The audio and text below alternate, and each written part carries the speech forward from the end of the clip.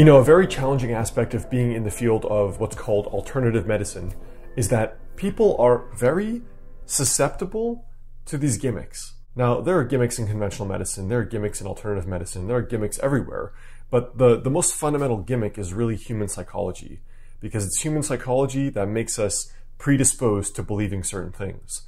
Now, in this video, I thought I would share what the evidence suggests is the #1 cause of death, at least in America right now in history, and how this has a very, very important lesson for most of us. Hey guys, Dr. Alex Hein, author of the health book Master the Day, Doctor of Chinese Medicine. Now, before we jump in, there's a link right below this video if you'd like to contact me, to reach out to me to become a patient in my private practice in Los Angeles, or virtually via telemedicine. There's some contact info below, as well as a free guide for you, 4 daily rituals that could potentially help you add years to your life with Chinese medicine. So the last time I checked, you know, when they have, you can look at this demographic and the statistical research on what people are dying from and the demographics that are dying and the most susceptible.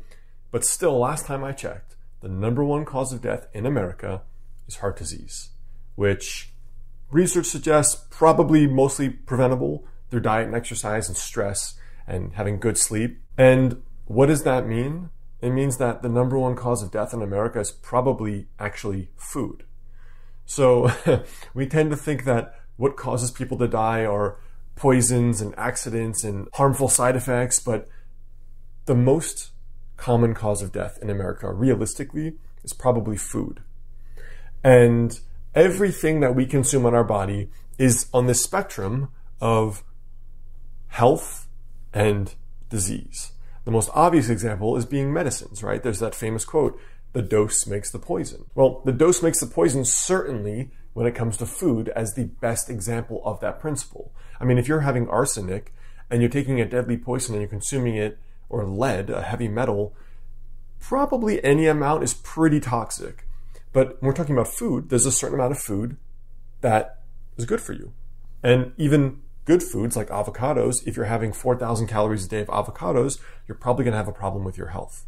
So in a world where everyone is addicted to gimmicks, and at least in the alternative medicine space, colonics, crystals, various kinds of energy healing, shamanic journeys, plant medicines, all these substances, all these unique gimmicky things, the yoni eggs. I mean, I live in Los Angeles, so you can imagine the kind of things that I hear, but there are so many various methods of healing, and there are so many various gimmicks that I think sometimes people forget that health and longevity is not complicated, and it is pretty simple, actually. So the #1 cause of death is predictable for most people. There are congenital causes of heart disease and aneurysms and strokes, for example, but largely our choices is my point. And the point of that is that it's not so complicated. In a world where people are addicted to the silver bullet, I mean, I have a whole chapter in Master the Day about silver bullet thinking. You see this in the diet industry where people think that removing fats or removing carbs or removing protein is the answer. I mean, there are popular diets based on all three of those. Pick which macro you're going to remove, and that's the solution. But when you look at this kind of demographic research, when you look at like the blue zones, for example, the people in Greece and in Italy and in Okinawa, Japan, and in Costa Rica, you know, generally a Mediterranean diet seems to work the best as the average middle line for most people. And it has all the macronutrients, right? It has animal protein, it has fats, and it has pretty high carb, actually. And at least last time I checked, in Italy and in Greece, they're consuming wine and coffee daily. So wine and coffee are often demonized as well as being things that cause illness. Especially in alternative medicine, you look at all the diets and the cleanses and the detoxes. One of the things that is often removed is coffee and wine. But this idea of there's gotta be a special silver bullet thing, the superfoods, you know, I'm gonna throw goji berries and ginseng into every bowl of oatmeal I eat. Or I'm gonna throw, instead of regular salt, pink Himalayan sea salt. Ooh la la. Whatever it is, there's this addiction to thinking that health and longevity is complicated and that it's just one thing. But health is not a mystery, you guys. The point of me shooting this video is that what is the most common cause of death is the most, frankly, obvious cause of death. Not accidents, which are pretty high, actually, but it's not accidents. It's not a rare cancer you get. It's not some rare birth defect. It's daily choices. And daily choices are things that we can choose, but we have to do that consciously. And what is going to lead to longevity is changing simple, obvious daily choices. It's not going to be putting goji berries in your meal or even taking some low dose of Chinese herbs every day. Those aren't going to be the big factors that save your life and help you live a long life. There's a quote in the Tao Te Ching that the great way is easy, but people prefer the side paths. And this is the perfect example.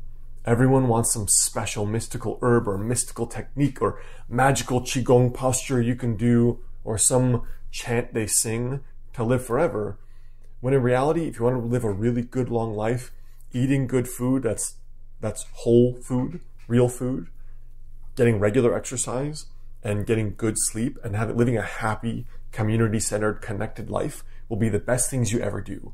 And those have nothing to do with Chinese medicine or any kind of medicine for that matter whatsoever. So I thought I would shot this just so that I see so many people falling for gimmicks.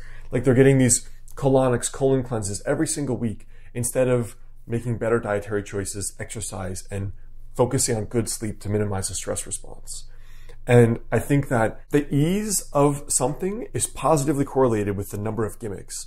So because longevity is a lot of little difficult decisions that are easy, frankly, simple, the amount of gimmicks is really, really high, just like diet and fitness.